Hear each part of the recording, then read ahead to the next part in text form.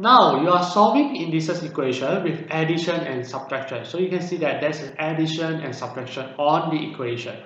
So let's try the first one. 4 2x minus 3 equal to 4 2x minus 1. So what you need to do now is to bring all the x to one side and the number to the other side. So negative 3 bring to here will be positive. Positive bring to there will be negative. So first expand all this. 4 2x minus 4 2x times 4 to the power of negative 1 will be equal to 3. And because of subtraction and addition, you need to let something. So what I can see here that is repeat is 4 to the power of 2x equal to y. So y minus y times 4 negative 1 equal to 3. 4 negative 1 is actually 1 over 4 to the power of 1 equal to 3. So y minus 1 over 4y will give you a 3 over 4y equal to 3. And y will then be, bring this to the other opposite, will be 4 over 3. So y equal to 4. So what is y? Y is power of 2x equal to 4 power of 1.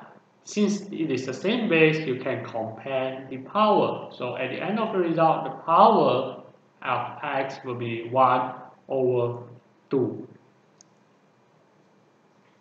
For question 2, bring all the x to one side. 7 2x minus 8 power of 7x, 8 times 7 power of x equal to negative 7.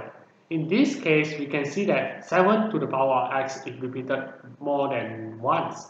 And this is 2x and x. We can just say that let 7x equal to y. So 7 to x will be equal to y squared. So in this case, this will be y squared minus 8y equal to negative 7. In this case, we can see that it is a quadratic equation. So what we do is to bring everything to one side and solve it.